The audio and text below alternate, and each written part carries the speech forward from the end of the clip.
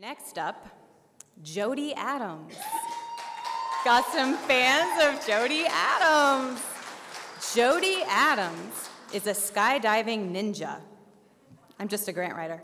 Often wearing black while plummeting to the earth at 120 miles per hour. Her ninja training includes yoga. Armed solely with a camera, she takes pictures with cat-like reflexes.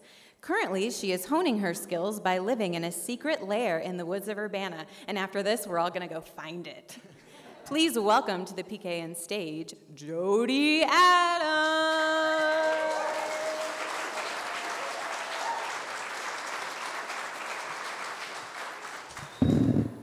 Hi. I hit rock bottom about 4 years ago. It took a series of tragedies in my life, including the loss of my mother, to make me wake up and see I was living a life without purpose, without meaning. At the time, I didn't know that the greatest gifts often come in some very ugly packaging. The only thing that saved me, besides my loving family and friends and a therapist, was yoga. At first, I used my practice to punish my body. If I was sweating and pushing myself to the extreme, that I couldn't think of my loss, my grief, my pain. But the greatest part of hitting rock bottom is that you can start over. You have nowhere else to go but up. It's only after we've lost everything that we're free to do anything. Fight Club.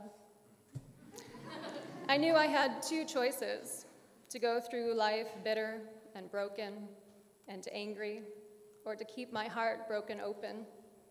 I wanted to be a better friend, sister, and daughter. I wanted to be a better human being. Ring the bells that still can ring. Forget your perfect offering. There is a crack in everything. That's how the light gets in. Leonard Cohen. My ego was shattered. My walls had crumbled, and I was at ground zero. It was time to let the light in. I invited this new energy into my life and into my practice. I no longer went to my yoga mat to punish my body. Instead, it became my sanctuary. And I knew that if yoga could save me, that I wanted to share this gift with others. Becoming a yoga teacher is one of the most rewarding endeavors I have undertaken in my life. I am honored to witness profound transformation in the lives of my students. And yoga is more than just a passing fad. It's not just about getting a great yoga butt or wearing the latest in yoga fashion. For 5,000 years, the science of yoga has been attempting to answer questions we all want answered. What is the purpose of this life? Why are we all here? And it all starts with intention. I read a quote once from a master yogi that without meaning, the practice of yoga is nothing more than gymnastics on a mat. The same can be said of our lives. Without living a life with intention, then we're all just going through the motions. Intention, or sankalpa, as it's called in Sanskrit, is a promise to the self. In yoga, it's used to guide one's practice. It's an energy or a thought that infuses every breath, every movement with a deeper meaning. The physical practice of yoga is more than just physical. And you don't need to know anything about yoga to find your intention, your purpose in life. Yoga is just one of the many vehicles we can use to arrive at the same destination. And that destination is a place of stillness, of quiet, of peace. It is from this place that we can come to know our true nature, our true selves. It is from this place our intentions are born. By honoring this truth, we can begin to live a more authentic life. Each day, I invite my students to form an intention for their practice. Over the years, I have begun collecting those healing words in this little notebook.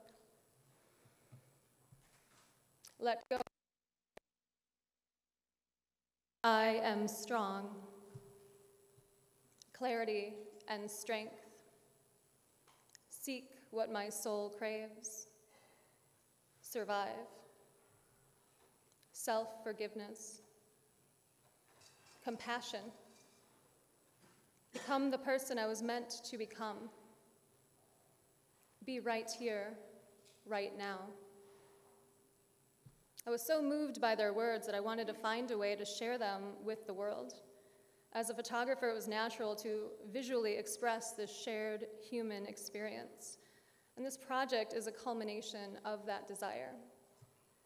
And now for my $1 million artist statement. You ready? The art of intention offers an introspective glimpse of our own inner landscape of the soul in the context of nature and our inextricable connection with the land. Bam. I started to photograph friends and yoga teachers in Illinois who were inspired to be a part of this project. And last fall, on my way to Alaska, I reached out to yoga practitioners in Utah and Idaho to take advantage of that unique landscape. In 6 weeks, I'm traveling to Costa Rica to continue this project. And this is just the beginning. There are no limits to where this can lead because intention is universal. Geographic boundaries do not separate us from our core desires.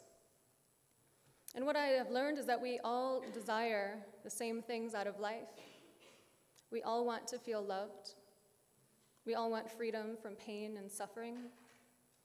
We all want happiness and joy in our lives.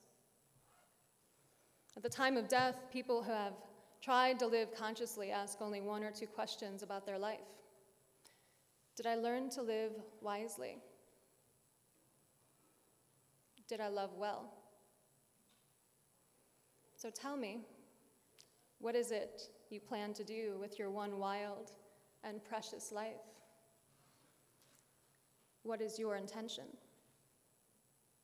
Thank you.